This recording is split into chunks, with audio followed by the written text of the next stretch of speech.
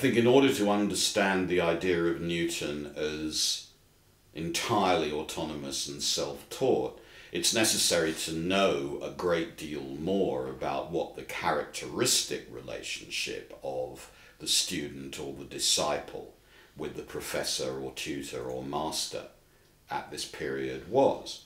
There's an enormous amount of pious, no doubt accurate, but nevertheless apologetic biographical and autobiographical reflection produced in the second half of the 1600s in England about how young men learn. Young men of Newton's ilk are supposed to be disciples of their masters. There's a very strong model of, as it were, intellectual ancestry in play. It's no coincidence that, for example, one of the really important books that Newton studies in the early 1660s is Diogenes' Lives of the Philosophers. Because Lives of the Philosophers, especially in the edition that Newton uses, is a model of how philosophy develops, which is about lineages. It's about schools, and it's about intellectual inheritance, so that the idea of intellectual inheritance is a standard to which one should live. And I think one needs to remember that if you're thinking about what could Newton's relationship with his Cambridge masters have possibly been. There's a culture of discipleship, which Newton not only, I think, sometimes cultivates with respect to his elders, but also makes extremely sure that his juniors cultivate with respect to him. That's notorious in Newton's case. In specific terms, Newton is superb at a kind of intellectual bricolage. That's to say, extracting from material he's read, or lectures he's heard, or essays on which he takes notes, precisely the set of tools and techniques he needs for the purpose at hand.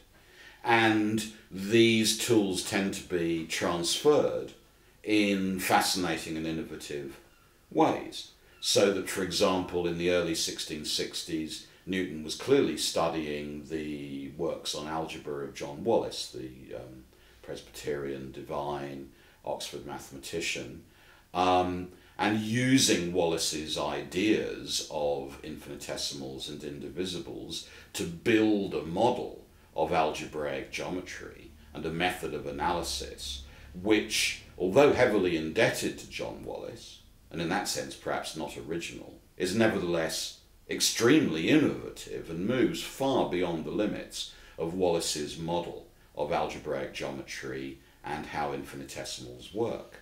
The same is clearly true with respect to the first Lucasian professor, Isaac Barrow, who was surely a patron and supporter of Newton, that seems absolutely clear, and whose geometrical lectures Newton attended, and who provided really important resources for Newton's work. But Newton, when he's most intensely in touch with Barrow's work, is, I think, already close to, if not past, the level of Barrow's mathematical sophistication. It's not, therefore, an interesting question to ask how autonomous and independent and self-educated was Newton. The question is, how did he make use of the resources in play in Cambridge and London and elsewhere in the 1660s? And if you ask that question, you can see how original and startling Newton is.